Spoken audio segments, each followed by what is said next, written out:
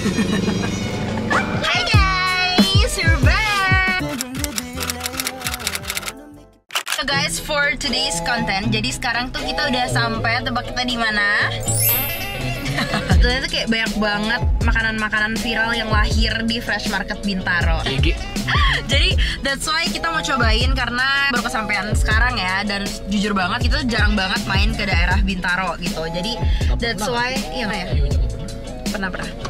Tapi terakhir kali kayak udah lama banget gitu. Jadi that's why I'm so excited buat cobain. Dan sekarang kita udah sampai. Ini udah jam 2. Ternyata ada restoran-restoran yang tutup agak early, jadi kayak dia buka early, jadi dia tutup agak lebih cepat juga, which is sekitar jam 3-an. That's why kita harus cepet-cepet. Sekarang aku mau langsung ajak kalian aja buat masuk ke dalam Fresh Marketnya, dan aku bakal liatin kalian di sana ada apa aja dan apa aja nanti aku bakal makan. Hopefully kita bisa makan langsung dine in di tempat kalau tempatnya memungkinkan, tapi kalau nggak memungkinkan nanti aku bakal review di mobil. Kita makan yang heavy dulu gak sih? Baru nanti kita makan dessert-dessertnya. Kita mau mukbang. Mukbang. Let's go. Makanannya banyak. Kita sedang mau mencari nasi cumi salted egg, tapi kita belum menemukan. Jadi tadi kita masuk dari pintu timur, tapi kita masih belum menemukan di mana nasi cumi itu berada. Finally.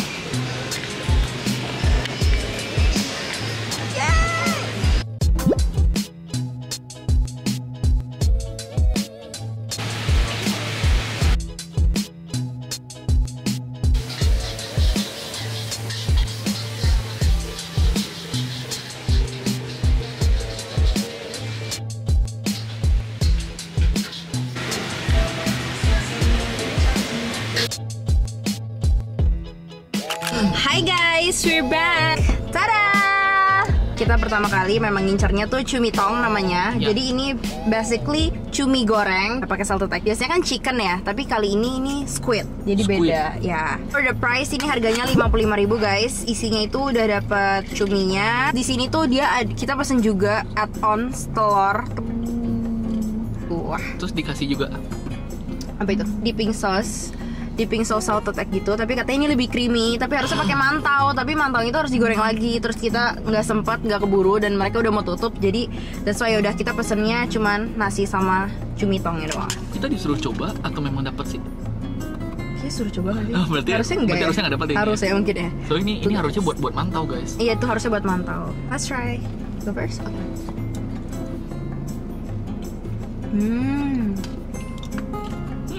Ini tipe satu yang nice juga sih. Iya makanya. Kayak di Singapura nggak sih? Oh banget. Ini kayak ada percikan pedasnya gitu ya? Cabenya.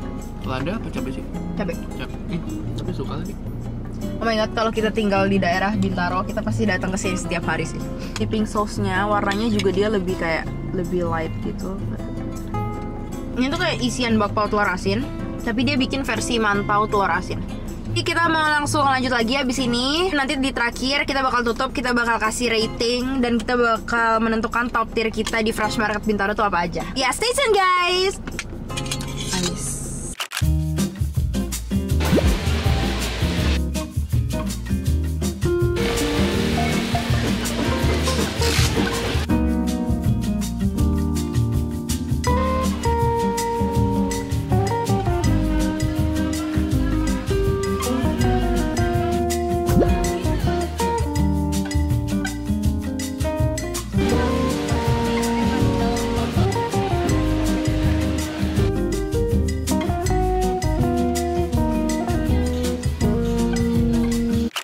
We're back.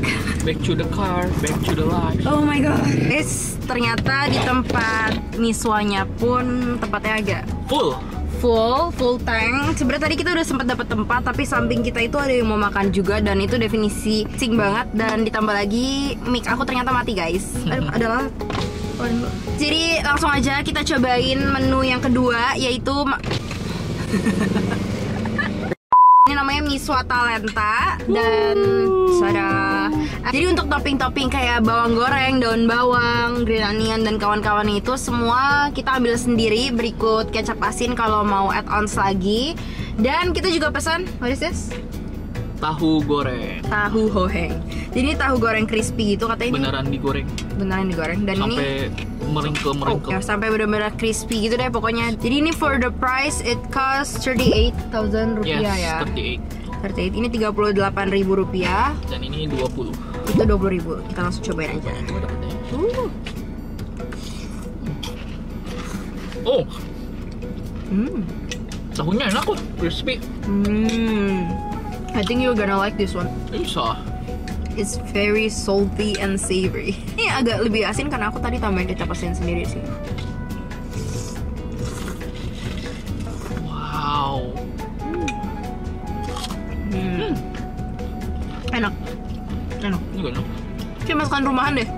Rasanya ngerasa kayak rasa rumahan. Cuman lebih flavorful.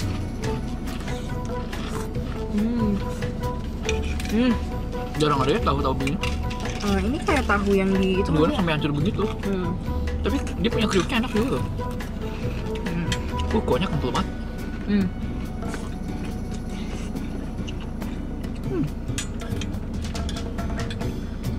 Wow. Enak juga ya. Jadi dia tuh kuahnya thick banget. Terus tapi dia tuh dominan rasa, ada sedikit dominan rasa lada ya. Dominan rasa lada dan memang tipikal miswa itu biasa dia memang mempergunakan sedikit banyak lada gitu sih memang. And also enak banget, jadi kita tuh bisa add on toppingnya sebanyak apapun yang kita mau gitu loh. Bawang putih crispy, fried onion. Bentul kaldunya. Dan dia tuh tadi tipikalnya dimasak per satuan seporsi gitu loh. Jadi rasanya itu lebih nggak bercampur-campur gitu loh. Karena kalau misalnya kuantitasnya semakin banyak pas masak kan biasa rasanya suka berubah kan. Jadi dia itu dimasak per porsi. Jadi menurut aku rasanya makanya dia lebih padat gitu loh. Si ngerti lah. Semua yang anak muda butuhkan ada di sini. Sambil nunggu Bapak KP menyelesaikan miswa talentanya, sekarang aku mau ini namanya Little Amsterdam. Jadi dia itu baru ada 2 cabang. Yang cabang pertama tuh kayaknya bukan yang di sini ya. I don't know exactly-nya, tapi ada 2 cabang. Oh, di sini. Jadi pokoknya ada 2 cabang, satu di Fresh Market Bintaro, satu lagi Little Amsterdam di SCBD Mandiri. Jadi buat kalian yang belum yang nggak bisa ke Fresh Market Bintaro, kalian juga boleh cobain di sana. By the way, butternya tadi dikasih butter di atasnya dan udah meleleh. Tapi Reverse, oke. You kan pernah cobainnya yang di Bresport? Oh ya? Merek? Kayak beda merek deh. Enggak, itu Amsterdam. Oh, sama ya?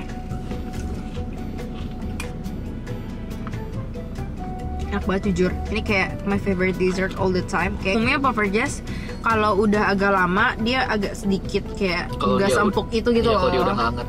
Dan ini sebenarnya kita udah sempet makan miswa dulu. Ini tuh sebenarnya Puffer Jazz ini udah jadi sebelum miswa ini jadi guys. Tapi sampai sekarang detik ini udah sekitar 20 menitan tapi masih empuk banget. Ya makanya tuh sih. And for the price it cost 25,000 rupiah. Jadi ini 25.000 rupiah. Oh iya? Mungkin dari semua Puffer Jazz emang ini paling enak. Paling enak sih menurut aku. Yang aku. pernah coba juga. Guys, kita mau langsung lanjut masuk ke dalam dan kita akan membeli sesuatu lagi yang lain. Oke? Let's go. Guys, ternyata udah tutup. Salah yuk.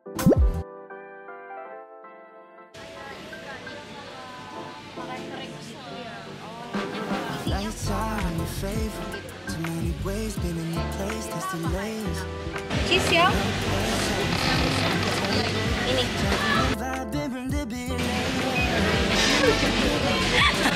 Digoreng dulu guys. Panas banget ya. Guys, jadi aku mau sampai halo. Kak, aku mau beli ice bowl-nya ya. Ini medium. Ini yang medium. Kalau yang mau kotak itu yang original.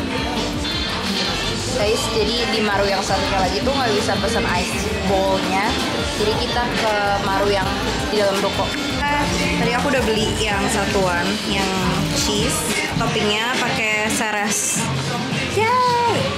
Aku lagi nunggu ice bowl. Jadi dia pakai namanya gavit. Gavit itu basically kayak crackers gitu guys. Excited. Let's try.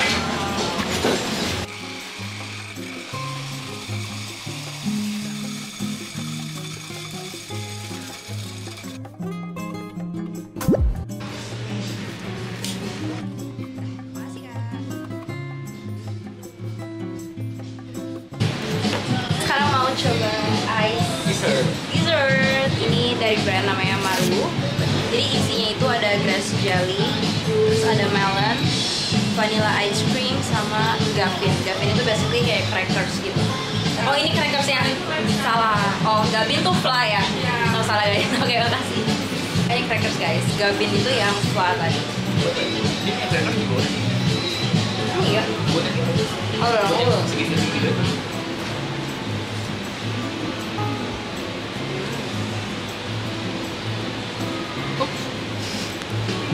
Jadi grass jelly-nya banyak banget. Jadi cabang pertama. Ini store pertama ya guys.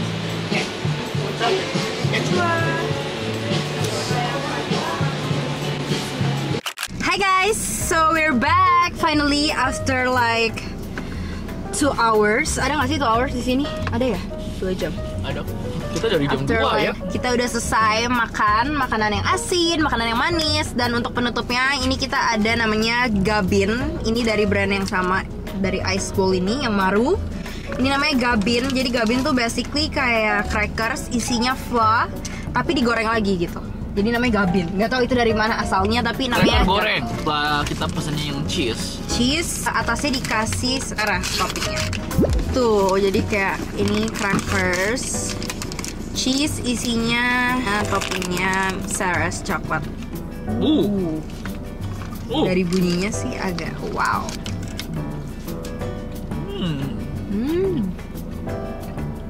Jadi karena kita udah makan semuanya, jadi sekarang kita mau menentukan top tier kita di Fresh Market Bintaro. Yang 1, 2, 3 miswa.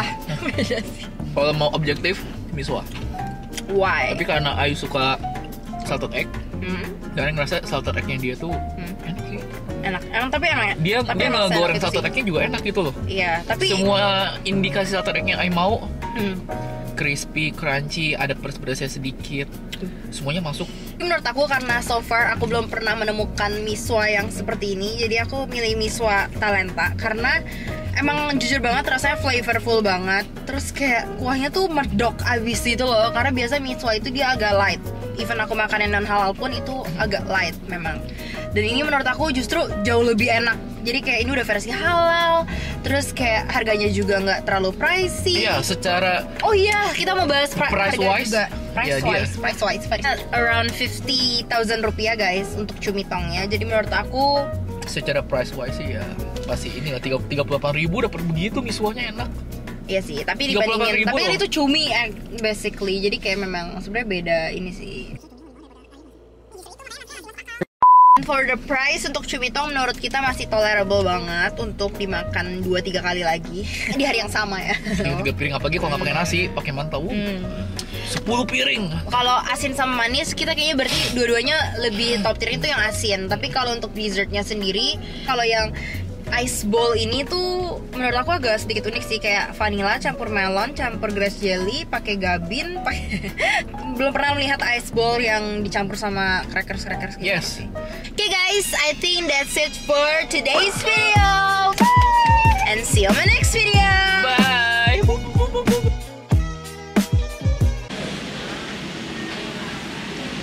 Gimana tuh?